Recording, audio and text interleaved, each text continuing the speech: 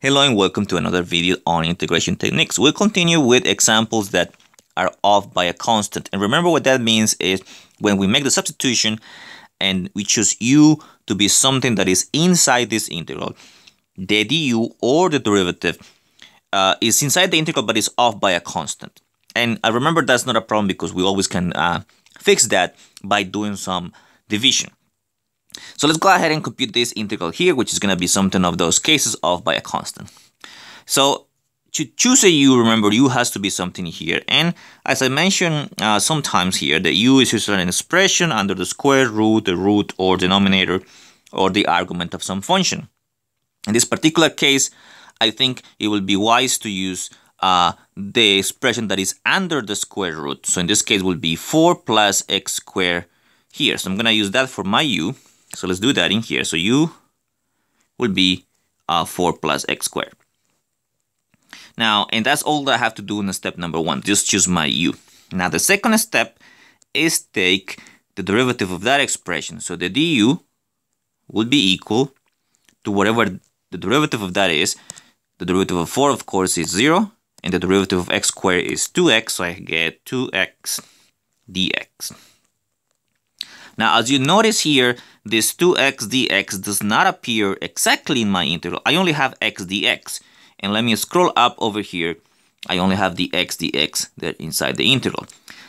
But we are off by a constant. That's the purpose of this example, being off by a constant. And we can actually fix that really easy. I just have to divide by the constant that I'm off. So I'm off by the constant 2.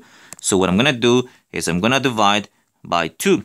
On both sides of that expression that I have there. So in this particular case, I'll have du divided by 2 equals to x dx.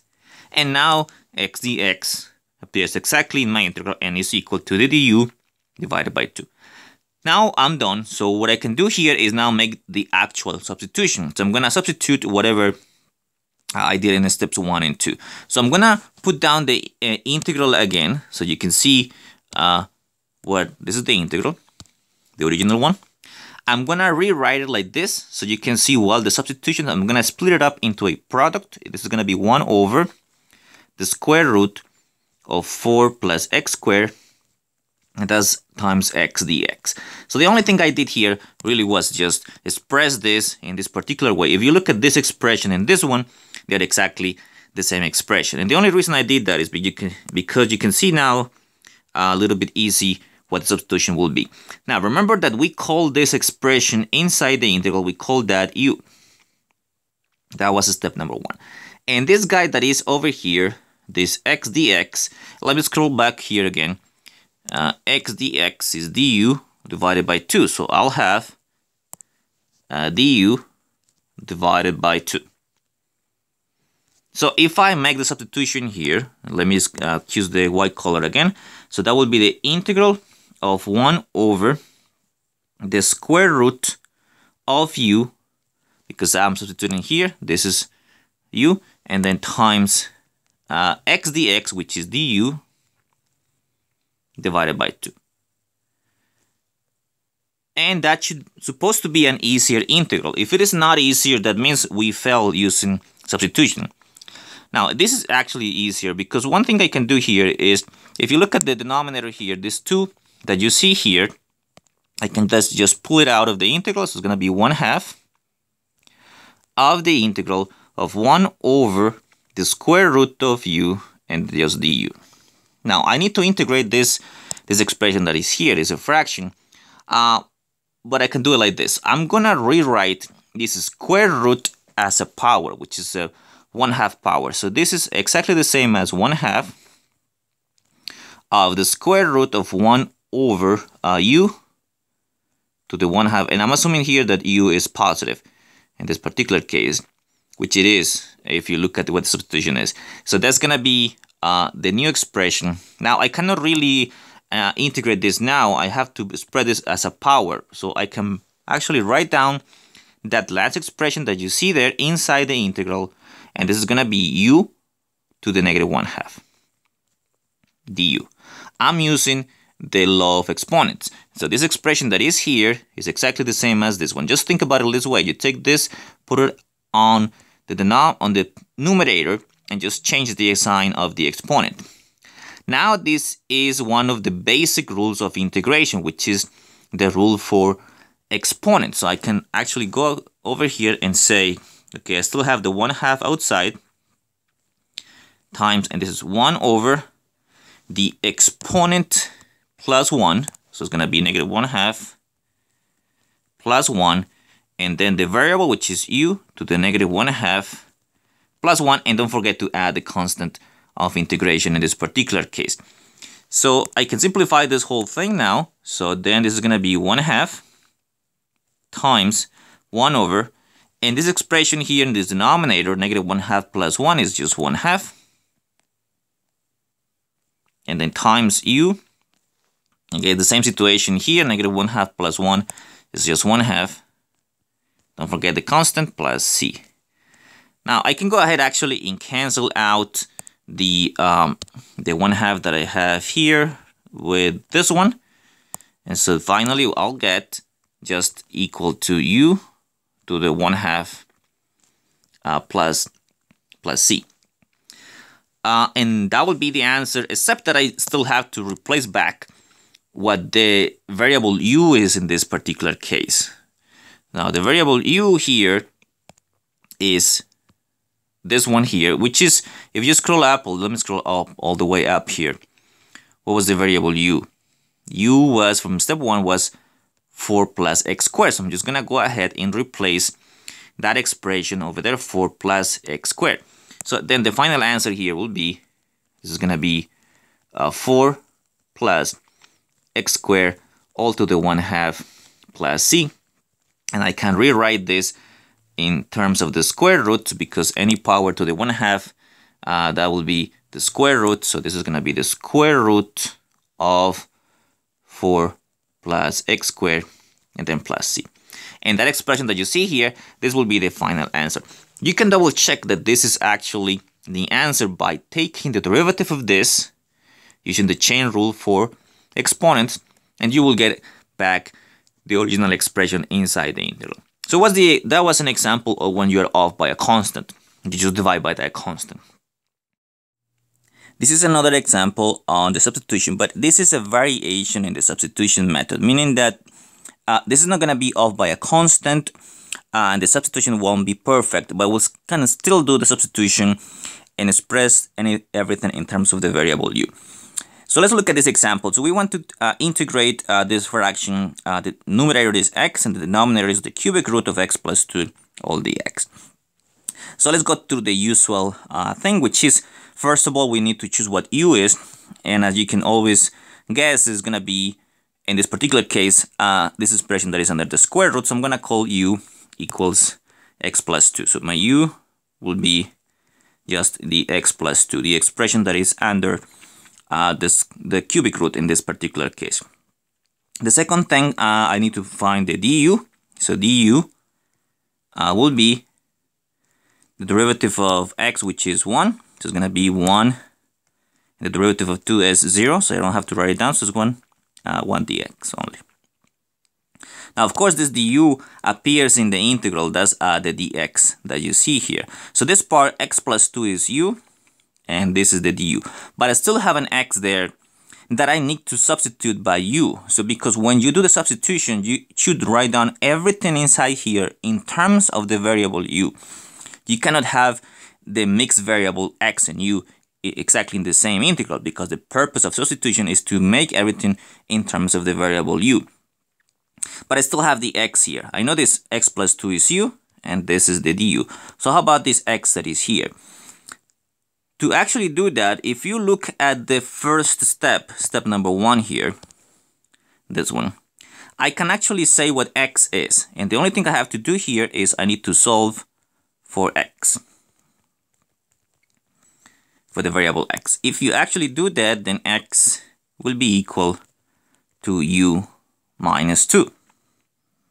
Then in this particular case, then I have everything in terms of the variable u. This x that is here is u minus 2. This x plus 2 is u. and the dx is just the du. So I can use all that information here to express everything in terms of the variable. That's what I mean by variation of the substitution method. It's not off by a constant, it's not exactly a perfect substitution, but you can still do the substitution here.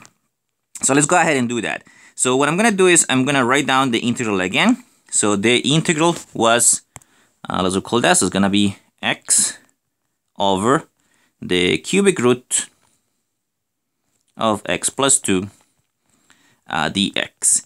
So what we have here is that this guy, x is u minus 2. This expression under the radical is just u.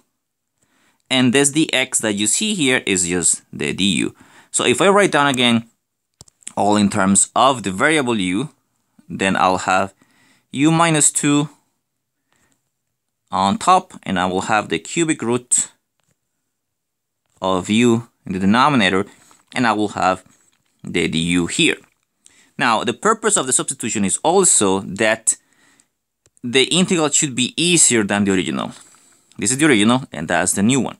Now, I claim this is easier because now I can express this fraction here in terms of powers of u.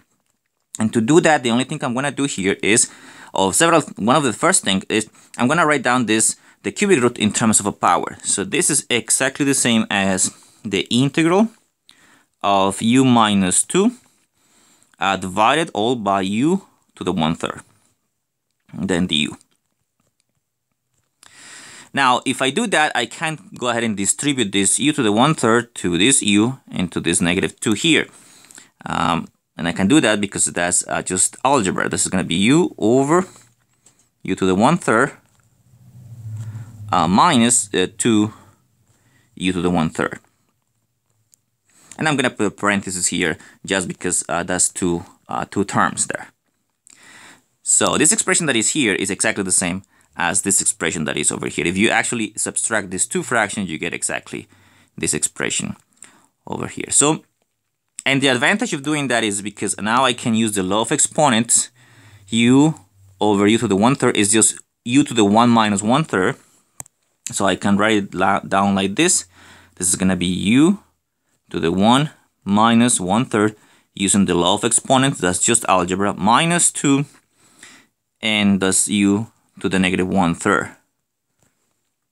For the second part here, for this guy that is u to the -1/3, just you can put this guy here on top, and then you just change the sign of the exponent, which is also another rules of exponents here. So I can go ahead and actually say 1 minus 1/3 is 2/3. So I have the integral of u to the 2/3 minus 2 u to the -1/3. The second part, I didn't do anything. I just, in this step, I only perform this subtraction here. 1 minus 1/3 is 2/3. Now, this integral is definitely easier than the original because this is a subtraction of this power and this other power here with this 2 here. And I can actually use the integration, the basic rule of integration for powers, which is just add 1 to the exponent and divide by the same exponent. So what I have to do here is, for this particular power, for this one, I can write down, this is going to be 1 over 2/3 plus 1 u to 2/3 plus 1. That is the integral of the first part minus 2 times 1 over -1/3 plus 1 u to the -1/3 plus 1, and don't forget the constant of integration. The only thing that I did here was, in both cases, we applied the power rule for integrals. This particular case that you see here, let me just, this one, the integral is this, applying the power rule for integrals, and this one was applying the power rule here.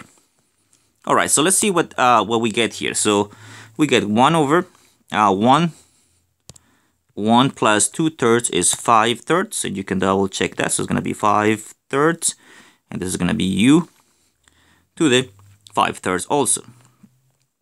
because that's exactly the same. So this expression here is exactly the same as that one.